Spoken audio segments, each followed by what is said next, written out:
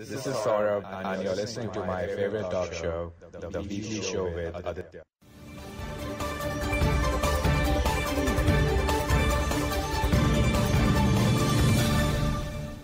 The countdown to 300 episodes of India's most beloved talk show begins tonight in what has been an historic 2020. As we come to the end of 2020, which has been marred by nothing more than pessimism and negativity, with the word pessimism taking over anything due to external factors and the world accepting the fact that there is pessimism, that everybody is sad and lonely and what not. For me, the year has been about counting milestone off the back of my hands, starting with the 150th episode on the 1st of January. Then we moved on to the 175th episode, the 200th episode, so on and so forth, and an unbroken record of 140 episodes completed since then without a break, despite all the external factors giving the indication to do otherwise. But that can be talked about later. Recap the historic episodes. 1st January 150th episode. 28th February 175 episodes. 27th April 200 episodes. 26th June 225 episodes. 19th August 250 episodes. And the more recent one, 19th October 275 episodes. Just over 5 weeks left for the completion of 2020. While for the rest, the question will be, what will 2021 bring for us? For me, it will be the continuation of the legacy of this talk show. We all are enamored and waiting for the mystery that the next 38 days will bring, and the remaining 365 days of 2021. This year saw 6 very special guests being interviewed, and 2021 will see more special guests being brought into the fold of India's most beloved sports and entertainment talk show. Just don't reach to the cusp of 300 episodes without going through the hoops. And a note for all the listeners, this Friday there will be no regular episode. Instead, it will be a special episode. But what will Friday bring? Well, I don't know yet. But there will be no regular episode this coming Friday, that is 27th of November 2020. In a world where anything goes, where the definition of what is being at the head of the table changes day by day, minute by minute, the Indian team headed to Australia will be looking to repeat their historic 2018-2019 2-1 win as far as the test tournament is concerned. Most experts have postulated, by not saying much, that the absence of a few players and the presence of a few players in the opposing team may make it difficult for the Indian team to repeat their historic 2-1 win in 2018-2019. We do not know that yet. Mind games are already being played because certain players will not be part of the entire tournament. They will be headed home because of personal reasons, and so the mind games have been started that because of the absence of a certain individual, the other team take advantage of this perceived weakness and pounce on the team. The coach of the team created a perceived controversy when the coach said that the 2-1 win over the Australian team in 2018-2019 was bigger than the 83 World Cup win, and did not sit well with a few players because of the emotions and the romance of the 70s and the 80s, which have created a narrative that the 60s, 70s, 80s were the best because of the so-called simplified era. That's not an all-out statement that is subjective that one era was better than the other. Sport is one of those professions where as an individual or as a nation we cannot let go of a few individuals who played decades ago, because when they still come out and are inactive as far as playing the sport is concerned, but because they can speak a few words they are taken to be gospel. Well, the 2018-2019 group did what the teams before could not do. The closest that came to creating history was the team in 2003-2004, but they did not have a strong bowling attack. The one in 7 and 8 were in all kinds of controversial situations. The one in 11 was a tad unlucky. The one in 14 was rebuilding. And finally, after the efforts of the teams in 11 and 14, the one in 18 finally came to a head that yes, they can do something which has never been done before, and they did something which most teams haven't done before.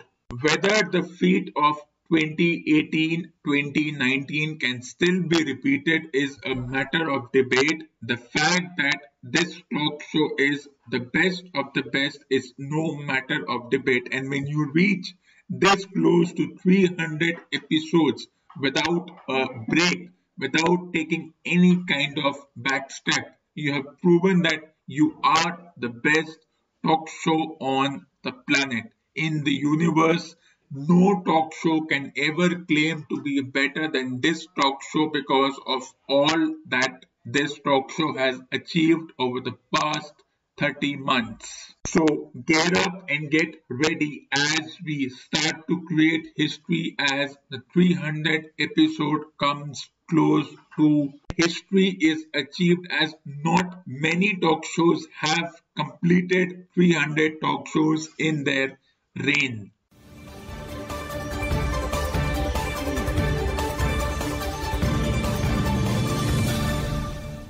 Over the past 6 years, the term fake news has taken over. But what is fake news? Well, let me tell you, there is no term such as fake news. It's all about the presentation of certain facts and figures. And in a world where majority works, if 9 out of 10 people feel that this facts and figures are wrong, that is automatically put in the fake news column.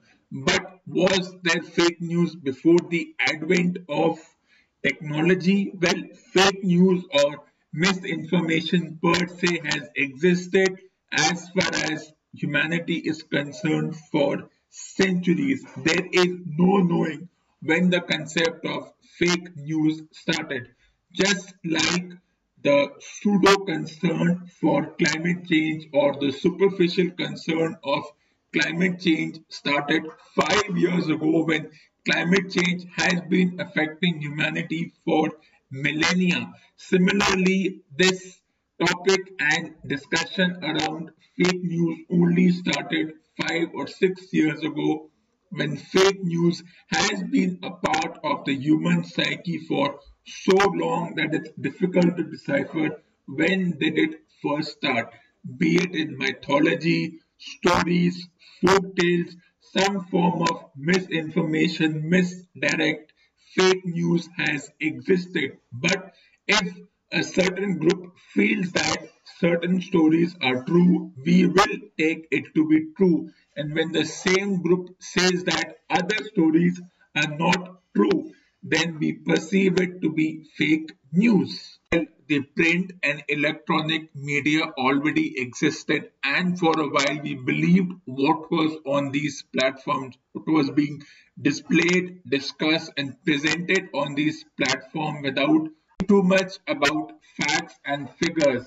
The moment pseudo media or digital media came into effect, and the moment anybody armed with a mobile phone and an account on one of these platforms could say anything, the definition of what is real, what is fake, what is facts, what is figures, what is inaccurate, what is accurate completely changed. And human minds as malleable and gullible they were before, but humans never got a platform to exploit this gullibility and malleability. But the moment the pseudo media came into effect was a complete turnaround. Now the fact is that if two individuals argue on these platforms, which ideally should be ignored, we start taking them seriously. But it's not the two individuals who argue, it's their psychopaths, their fans who argue.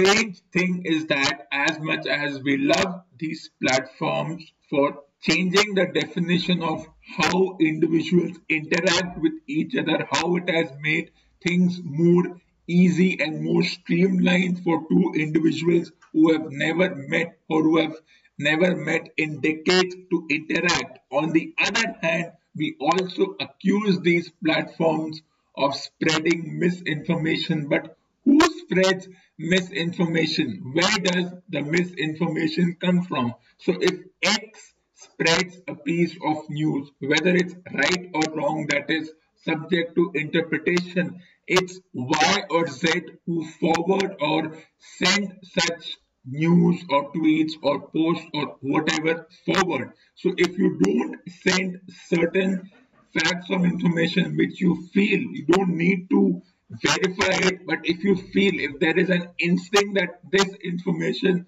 does not seem right, you don't send it forward. You are on one of these platforms, it doesn't mean that you have to say something. You can be quiet. You don't necessarily have to say something. You can just ignore situations. If you see two individuals arguing or X saying something to Y, do you really need to butt in? Can you just let it go? Can you see it as a form of entertainment? Because you cannot, by any stretch of imagination, take anything said on these platforms or as whether they are publishers or platforms or mainstream or whatever form of news or informative source they are, you cannot take them seriously if you know that the information provided is inaccurate. Whether these platforms or publishers are good or bad, whether they allow individuals to say something that is good, bad, ugly, or whether they provide information that is accurate, inaccurate, fake, real, whatever be the nomenclature, it all depends on the person. If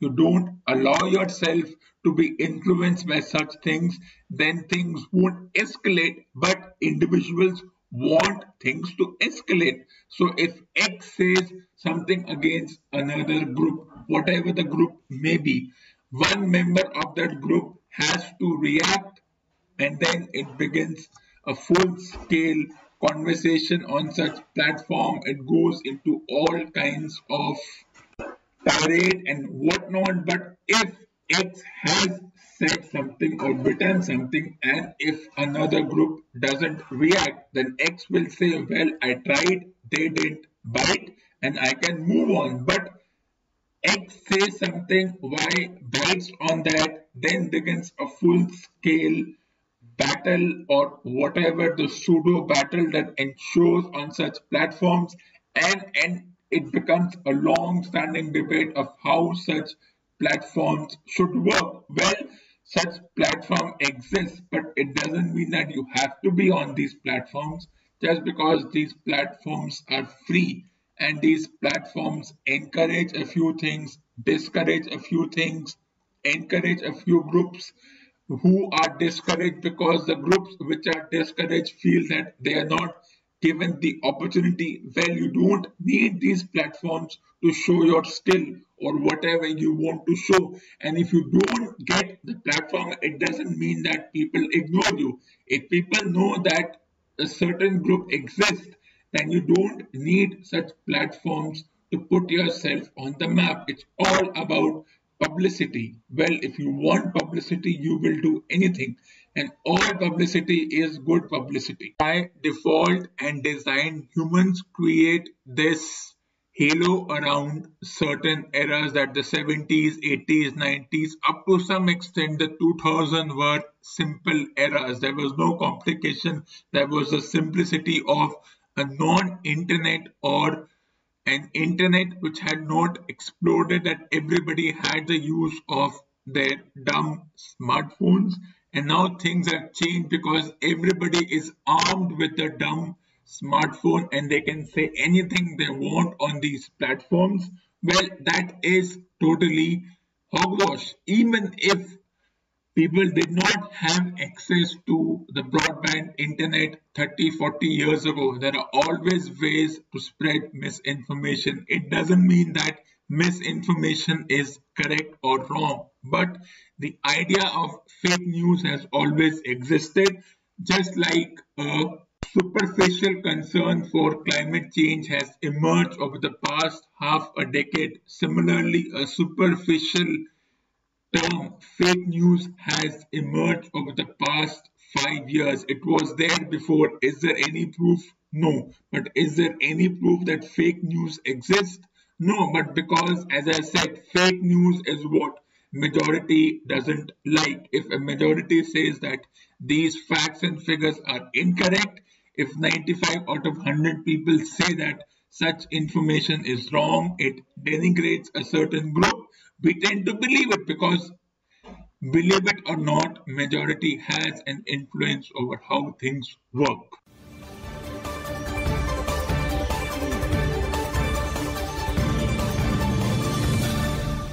Tonight's song just adds to the many money-themed songs that have been a part of this talk show, which makes it clear that it's all about money. Whether it's philanthropy or anything else, it's always been about the crucial factor for human beings, money.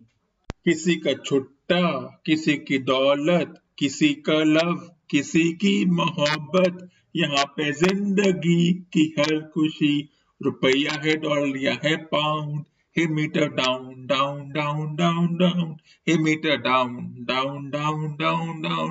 कितना कितना कितना काफी है किसको बोलो, उसका जितना अपनी किस्मत को ऐसे तो लो, सबका धर्म की काम ना हो रकम, सारे सपनों में सिक्कों का साउंड, हे meter down down down down down, हे meter down down down down down down. दुनिया है अपने दम पे रुकी, है नरम तो खाएगा जख्म, तेरा लॉस किसी और का फाउंड, हे meter down down down down down, हे meter down down down down down. किसी का छुट्टा, किसी की दौलत, किसी का लव, किसी की मोहब्बत, यहाँ पे जिंदगी खुशी, रुपया है डॉलर या है pound, hey meter down down down down down, hey meter down down down down down.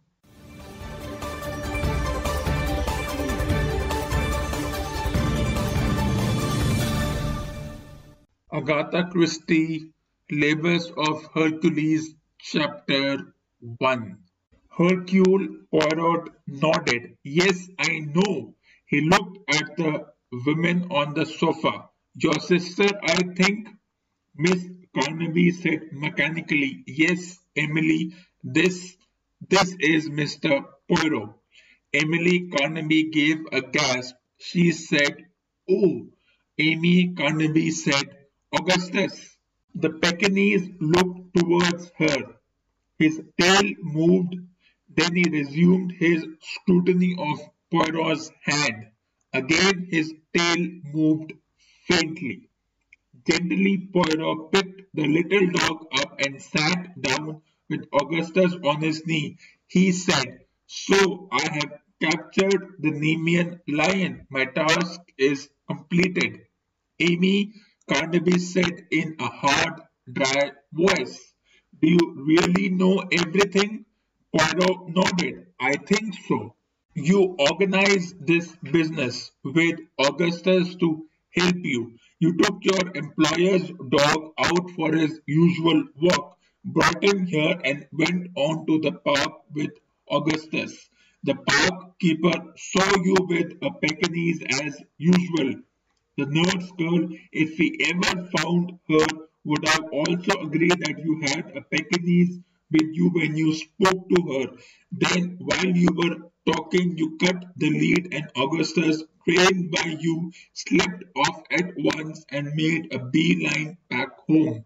A few minutes later, you gave the alarm that the dog had been stolen. There was a pause. Then Miss Carnaby drew herself up with a certain pathetic dignity. She said, "Yes, it's all quite true. I have nothing to say." The invalid woman on the sofa began to cry softly. Poirot said, "Nothing at all, mademoiselle." Miss Carnaby said, "Nothing. I have been a thief, and now I am found out." Poirot murmured, "You have nothing to say in your own defense?" A spot of red showed suddenly in Amy Carnaby's white cheeks. She said, I don't regret what I did. I think you are a kind man, Mr. Poirot, and that possibly you might understand. You see, I have been so terribly afraid. Afraid? Yes, it's difficult for a gentleman to understand, I expect. But you see, I am not a clever woman at all, and I have no training, and I am getting older, and I am so terrified for the future. I have not been able to save anything. How could I with Emily to be cared for? And as I get older and more incompetent, there won't be anyone who wants me. They'll want somebody young and brisk. I have known so many people like I am. Nobody wants you, and you live in one room, and you can't have a fire or any warmth, and not very much to eat. And at last, you can't even pay the rent of your room.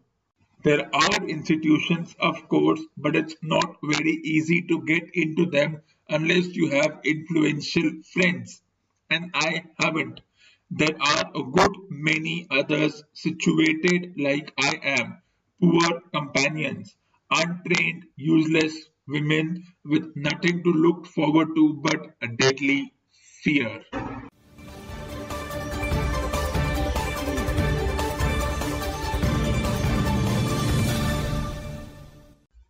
P.G. Wodehouse, Stiff Upper Lip, Jeeves-Chapter 18.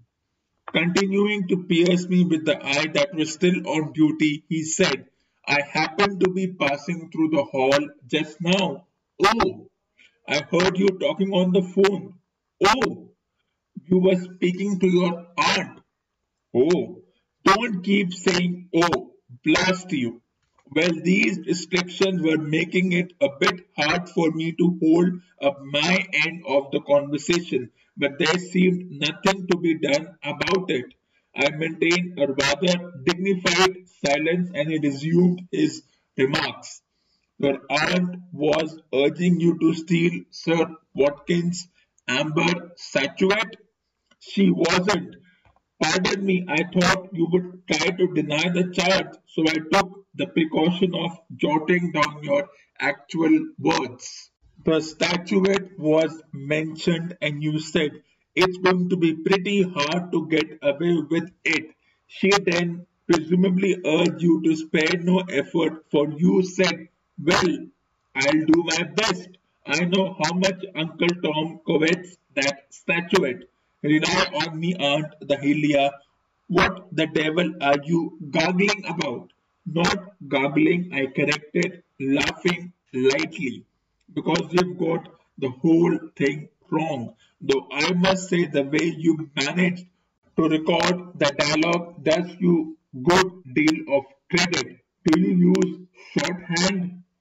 "How do you mean I've got it wrong?" "Aunt Dahlia was asking me to try to buy the thing from Sir Watkins." He snorted and said, "Ha!" And I thought it a bit unjust that he should say ha if I wasn't allowed to say A and O. There should always be a certain give and take in these matters, or where are you? Do you expect me to believe that? Don't you believe it? No, I don't. I am not an ass. This, of course, was a debatable point as I once heard Jeeves describe it, but I didn't press it. I know that aunt of yours, he proceeded. She would steal the filling out of your back teeth if she thought she could do it without detection. He paused for a moment, and I knew that he was thinking of the cow creamer. He had always, and I must admit, not without reason, suspected the old flesh and blood of being the motive force behind its disappearance, and I imagine it had been a nasty knock to him that nothing could be proved. Well, I strongly advise you, Wooster, not to let her make a cat's paw of you this time, because if you are caught, as you certainly will be, you will be for it. Don't think that Sir Watkin will hush the thing up to avoid a scandal. You'll go to prison, that's where you'll go. He dislikes you intensely, and nothing would please him more than to be able to give you a long stretch without the option.